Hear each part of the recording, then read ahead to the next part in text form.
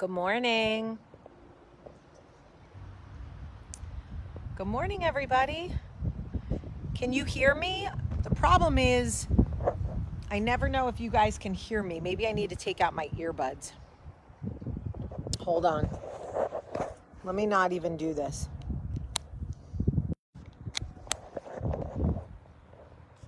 Hello. Hi. I can never tell if you can hear me because the comments don't come up right away.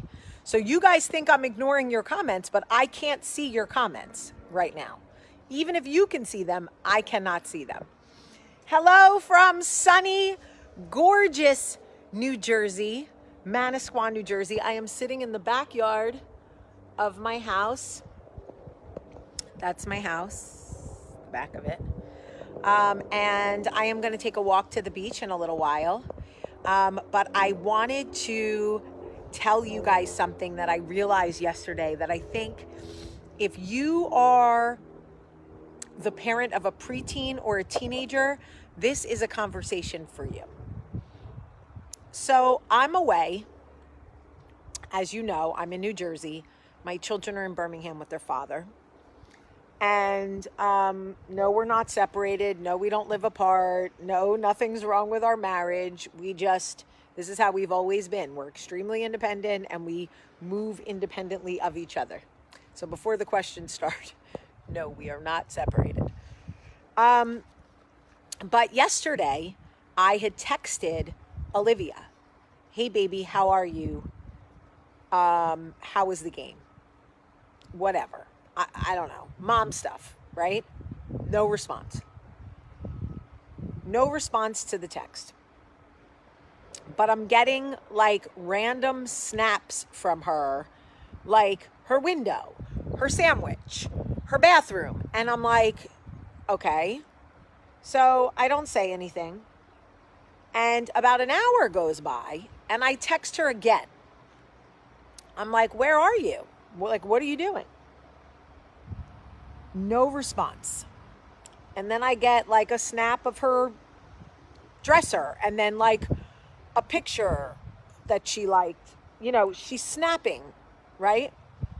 And I'll be honest, I don't really use Snapchat.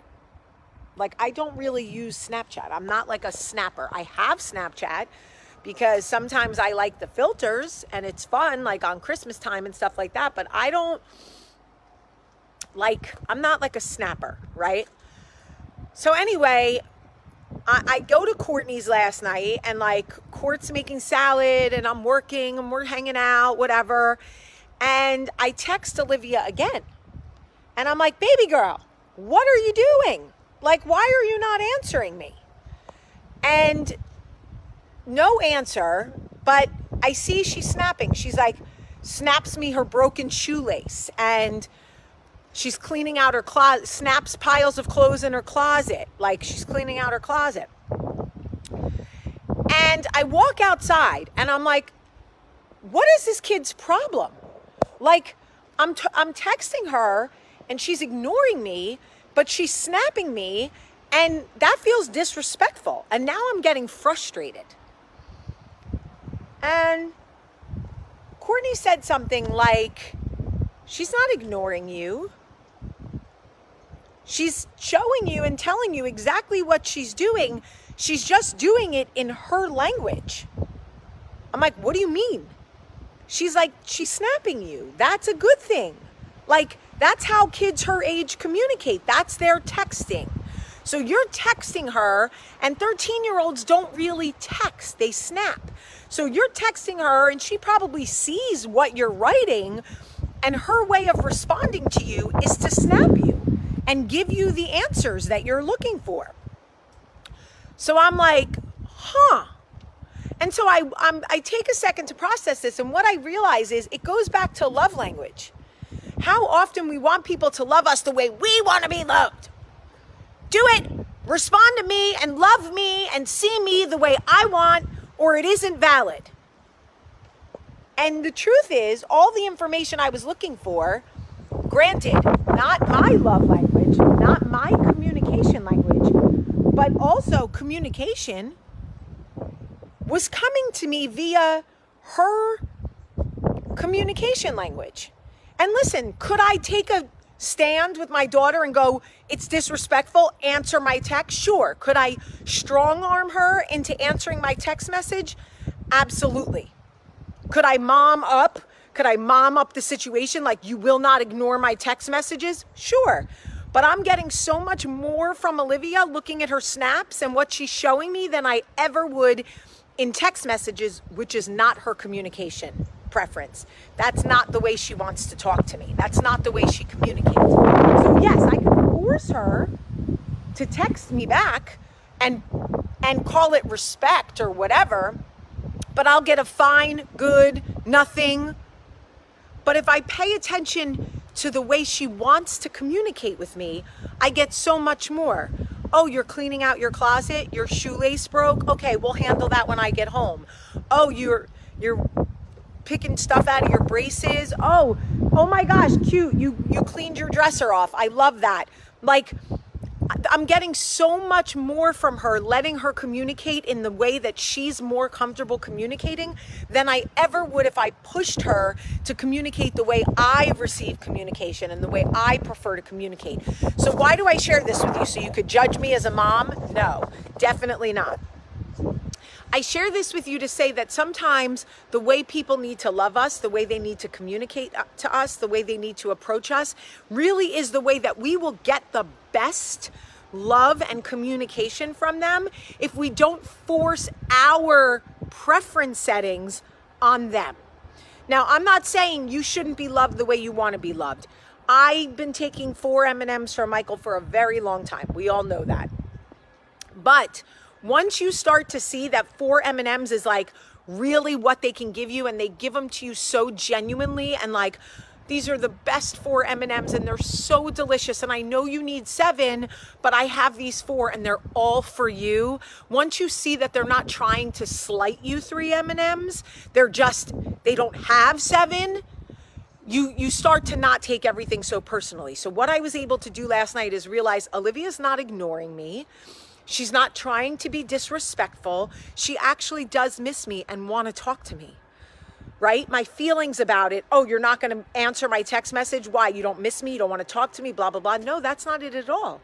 She actually does. She wants me to know everything she's doing. She wants me to see what she's doing. She just has a different way of loving and communicating. And if I can receive that, I will be happier. I will be happier because she's happy. She's fine. She's snapping away, and that's how she does her thing, and that's how she like communicates and shows love and lives her life. It's me who felt away. I was the one that was like, she's ignoring me and blah, blah, blah. No, she wasn't. I just needed to be course corrected. I needed a mom who was not emotionally invested in the situation, who wasn't getting her feelings hurt, to go, hey, step back. And look how lucky you are that your daughter is snapping you for 2 hours. She's sending you every move she's making. Believe me, most moms would kill for that much communication. And once I realized, yes, Courtney, you are absolutely right. Thank you for pointing that out to me. My daughter is doing everything she can to show me like what she's doing right now and how much progress she's made on her room and that she misses me. Like, I don't know, it really changed my perspective, and I hope that me sharing this with you can change yours too if you are struggling with the way that people in your life love you and communicate with you. Not everyone is a speed texter, not everyone is a phone call maker, people communicate in different ways, and that has to be okay. We can't put our factory settings on other people. Like, I texted you, you didn't text me right back. Like, not everybody is a texter. Not everybody wants to text right back. Some people actually see texts and get very anxious by the notifications. They're like, ugh, I can't deal with another text. So we just have to remember that so long as people in our lives are making the effort to communicate and to love, like, we have to try to meet each other halfway.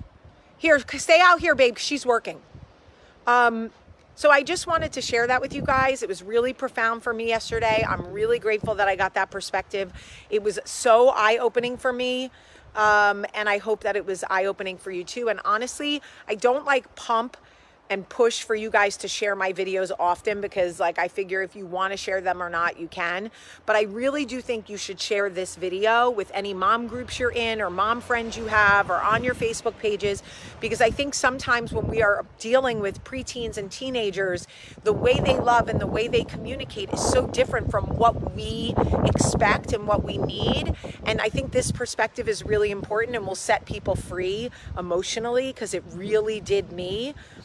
So if you would be so inclined to share this video, I think it could help people for real, for real. Anyway, I love you guys so much. I'm going to go for a walk. I'm going to walk towards the beach. It's a little windy, but it's sunny and beautiful. And today's my last day here. So I love you, love you, love you. And I hope that you have a great, great day.